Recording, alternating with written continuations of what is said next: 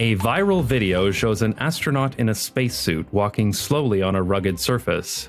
He is holding a Mexican flag. Suddenly, the illusion is broken when a car drives past. What was the video's purpose? All I've got in my head is like the idents for MTV, which started the Apollo thing. I'm like, did they launch MTV Mexico and the filming just went badly wrong? Was the car a part of, like, was the car intentional? Do we know? Was it supposed to have a car break the illusion? The car was supposed to break the illusion, yes. That's actually a very good guess. Is this anything to do with those people who believed the moon landings were a hoax? Oh, so it's a fake moon landing. In this case, no. Is it anyone who has a vendetta against Mexico? Large orange politicians? Or against astronauts? Or both? Not in this case, but I'm sure somebody does have a vendetta against Mexico. I'm sure there must be someone out there. And someone will just have a vendetta against Mexican astronauts. Just... I've got nothing to go on here. I'm just stuck on moon landing hoaxes and like... Also, why is it viral? What are they promoting? Yeah, I have to say, when I read this question, I was also like, I'm glad that I'm the one reading it and not the one guessing it. Well, also, when you say viral video, do you mean video that went viral, or do you mean they were trying to make a viral video, which, you know, usually... Oh, those are two very different things, aren't they? The number of times, back when viral video started to be a thing, the number of times I sat in some meeting where they were like, we need a viral. I'm like, that's not how it works. That's not how this works. Come on, Tom, make me a viral. I've literally been in meetings where, like 2008, 2009, that was the term used. They just called them virals and just assumed that you made a thing and that's what happened. Right. It's so many grammar issues with that phrase as well. Oh, yeah, says the virologist.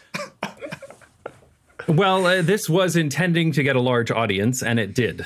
So I guess that would be how I would answer that, I suppose. Did it get a larger audience than they'd intended because of the car?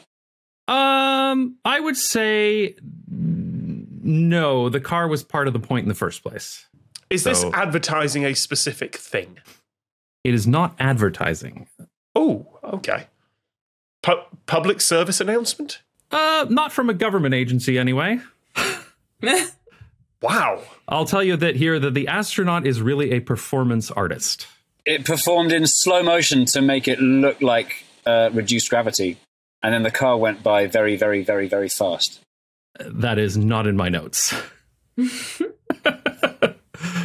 But it was made by a performance artist who was trying to make a point.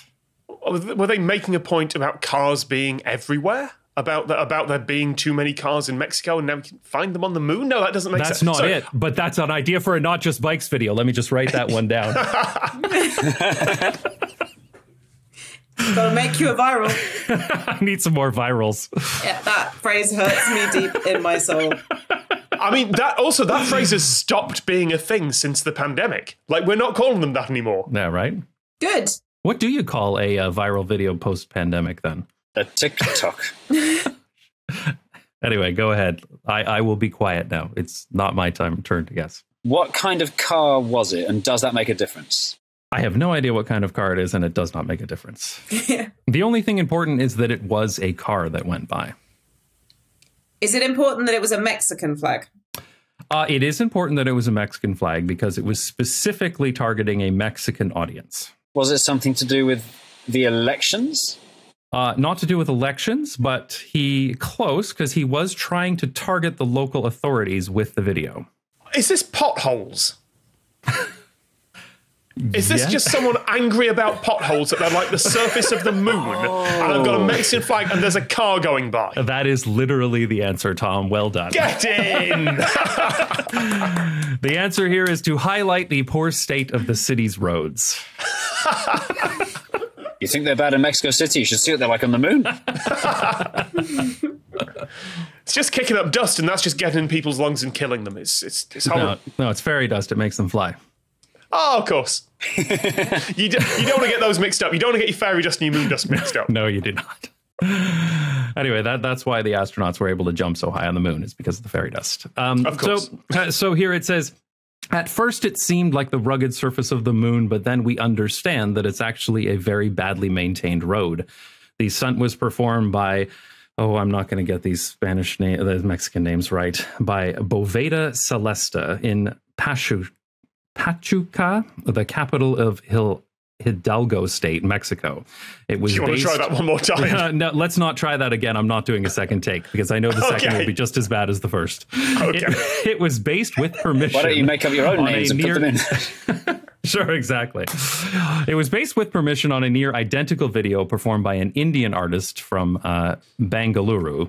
After the initial video went viral, it had the desired effect. The local civic agency began repairs to the road. I kind of assumed that it was staged somewhere that was just even rockier, but it was literally just on a potholed road. Yeah, that's pretty great, actually, that it was